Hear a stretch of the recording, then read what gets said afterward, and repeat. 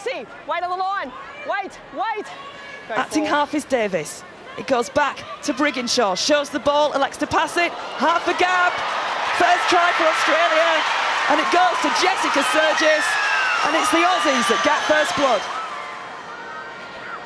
And the Jillaroos now keeping it moving with Kelly. Kelly hands off the defence. Kelly goes in. And a wonderful try for Australia. For New Zealand, they're just looking a bit tired, and you can see that the Australians have made it all the way up the other end of the pitch in one set, and that's something New Zealand and the kick's been recollected, the Brigginshaw kick, and that leads to a try.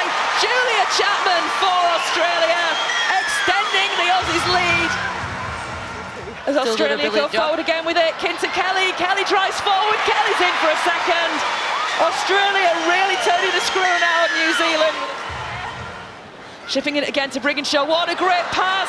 Australia go through, and that's a walk-in for the Jillaroos. Here's Brigginshaw offloading to Apps. Apps has got half a gap here. Sturgis struggles with it. Sturgis is just hauled down, but manages to roll across the line.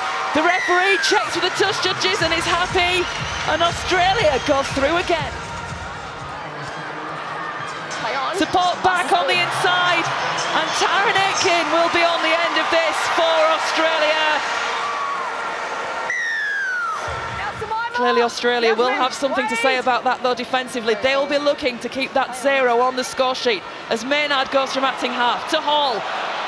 New Zealand now picking it up, the crowd go with them. Rotter out wide, finds Maynard. Madison Bartlett goes in. Ball played to Brown. She's got runners away to her left-hand side. The angle is taken. And again, it looks like we could be going to the video referee. Kennedy Cherrington thinks she's scored.